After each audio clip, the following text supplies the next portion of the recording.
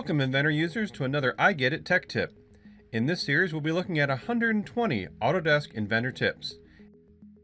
Number 14, Mini-Toolbars off by default. In previous versions of Autodesk Inventor, many of the commands had mini-toolbars that would display in the graphics window that you could use for interfacing with the command. As many commands are starting to move to property panels, the mini-toolbars have been turned off by default. If we go to the 3D Model tab and select the Draft command, notice that the Draft command still operates in a dialog box, and any command that's in a dialog box still has a mini-toolbar that corresponds with it.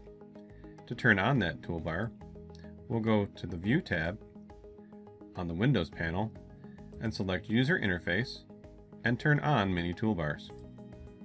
Now, if we go back to the 3D Model tab and select the Draft command, notice that a mini-toolbar is displayed in the graphics window. If you would like to only interface with this mini-toolbar, you can roll up the dialog box and move it out of the way.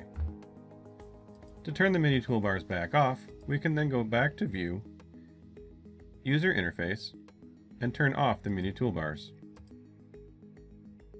And that's it. I hope to see you in another Inventor tip.